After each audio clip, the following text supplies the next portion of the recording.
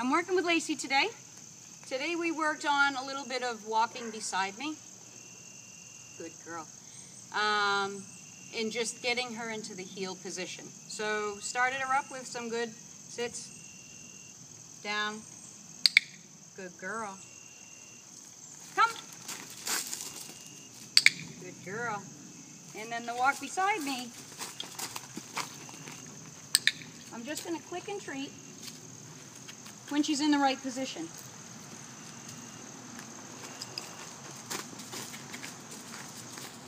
Good girl. So it's essentially catching her doing the right thing. Good girl, Lacey. Lacey. Good. So right now, the initial goal is just getting her to look up at me when I'm walking. Ready? Good girl. She does that really well. Come. Good girl. Heel. And then I want to bump it up to sitting. So, ready? Good girl, Lacey.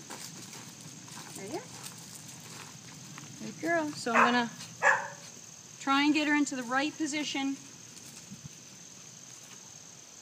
Good girl. For when we stop doing the heeling. Down. So I want you to try and work at all of her basic commands, but have her on your left-hand side. Her shoulder matches up with your leg. Increase the duration gradually. So today I just took her looking at my eyes and getting one step in. I did bump her up to 3 to 5 steps on the last session. So I'm thinking after this, these couple of days, we should have them at about 5 steps, walking at your side. Don't be so